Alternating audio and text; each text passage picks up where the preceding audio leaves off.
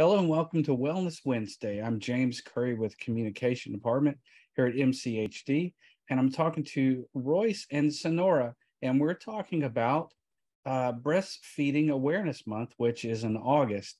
And they're in two different programs here at MCHD, and I'll let them introduce themselves and tell you a little bit about their program. So ladies, go right ahead. Hey, good morning, everyone. My name is Royce Smith. I'm the Maternal and Child Health Program Coordinator for the Mobile County Health Department. My program, it basically entails helping women and their children find any resources that they may need in the Mobile County area. We deal with maternal mortality prevention. We deal with child immunization, child nutrition. One of the promotion things that we deal with is safe sleep. And another thing that we also promote is breastfeeding, which is great because this is Breastfeeding Awareness Month. Mm-hmm. All right, Señora, tell me about your program that you work with. Hi, everyone. I am Señora McCracken. I am the coordinator of the lead poisoning prevention program here at the health department. So the goal of the program is to keep Alabama's kids lead free. We do that in 3 steps. One is to know the facts. So that just looks like knowing what lead is and the sources of lead and what that means for you or moms and their children. 2 is to get your home tested. And then 3 is to get your child tested. And we'll talk a little bit more about those later. Yeah, we're talking about breastfeeding, and that's obviously, we bring awareness to it in August, but I mean, there's still 11 more months of this year that it still is equally as important. So, and I'm no expert here. I'm leaving that up to you all. But I do have some questions that I need to ask you. So tell me, there's obvious benefits for breastfeeding. So tell me the benefits for the mother, for the child, all of those benefits. So yes, breastfeeding can help prevent babies protect babies from some short and long-term illnesses and diseases. Breastfeed babies have a lower risk of asthma, obesity, type 1 diabetes, and it also helps lower the risk of SIDS. Breastfeeding babies are also less likely to have ear infections and stomach bugs. It also helps assist the moms with weight loss after their pregnancy. Yes, absolutely. And, we really want to make sure that moms are breastfeeding safely. And one way to do that is to know your risk of lead poisoning. There are no safe levels of lead, but the good news is it can be prevented. Kids exposed to lead can have an array of issues from developmental delays, behavioral problems, issues with their kidneys, brain development issues, a lot of just different really hard issues that can affect these children. Mm-hmm.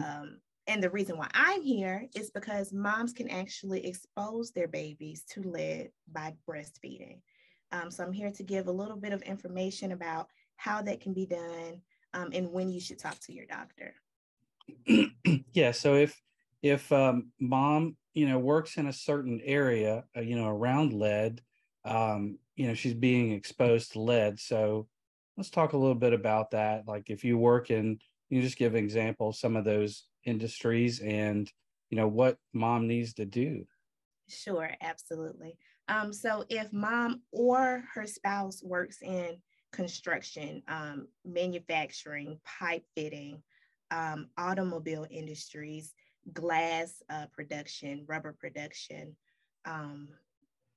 there's an array of different industries. Welding, fabricating, yeah. Yes, welding, fabricating. What can happen is mom or dad can bring particles of lead dust home and then expose baby to lead. And then, of course, if mom works in that industry, she's being exposed.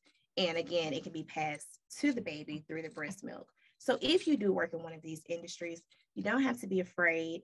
But I do encourage you to talk to your provider so that your provider is aware of your risk and you two can decide together if you should safely breastfeed. Because breastfeeding is a really good nutritional choice for your baby. Which brings me to my next question.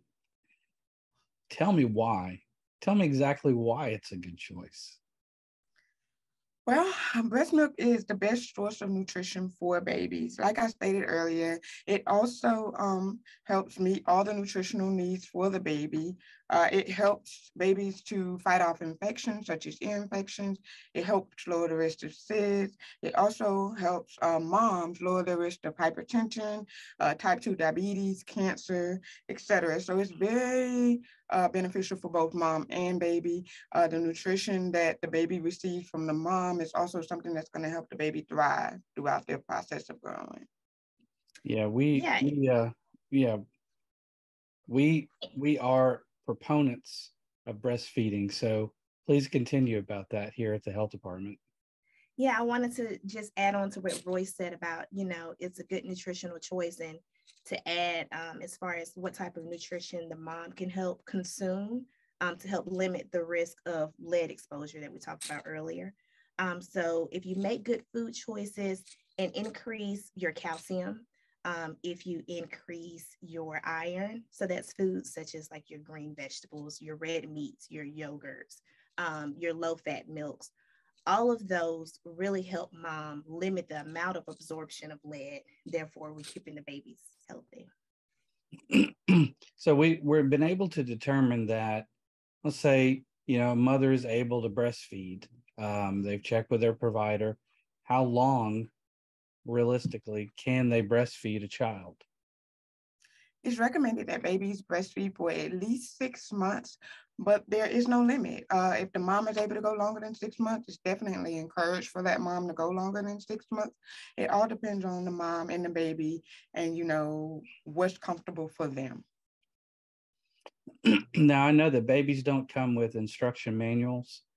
They don't give that to you in the hospital, but the baby has its own built-in instruction manual, and it has signs that it can tell you that it's ready to breastfeed. So what are some of those signs that the baby will give to the mom?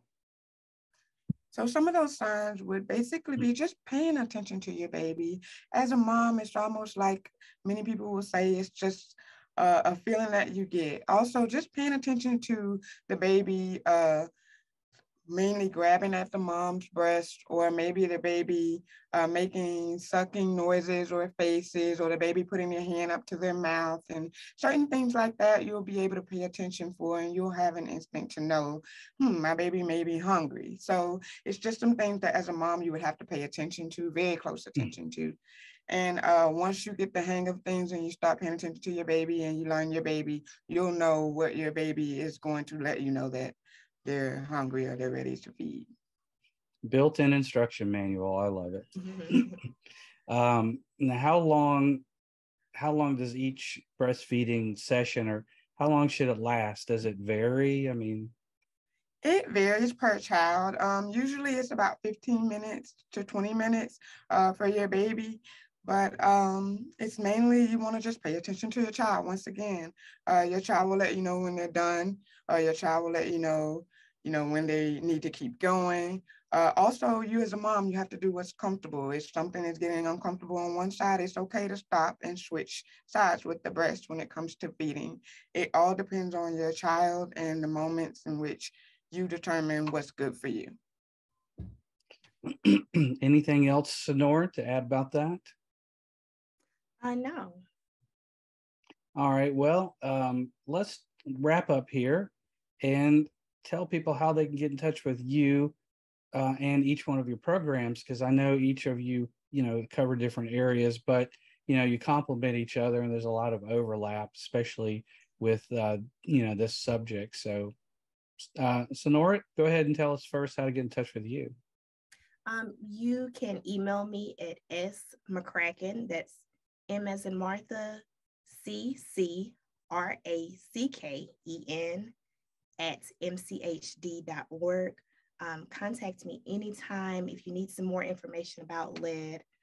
If you're concerned and you need to, find out if you could be at risk, or some more information about what makes you at risk and how to safely breastfeed your baby as it relates to lead poisoning, please reach out to me. All right. Now, Royce, tell us how to get in touch with you.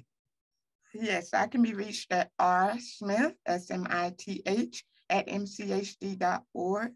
Please feel free to reach out to me if any information that you may have about maternal and child health. I'm more than willing to help as best I can. Thank you for being on here. You know, our goal, or one of many goals, is healthy moms and healthy babies. And, you know, we appreciate your time and being on this program to talk about this during Breastfeeding Awareness Month. So, ladies, thank you again for being on Wellness Wednesday. Thank you. Thank you.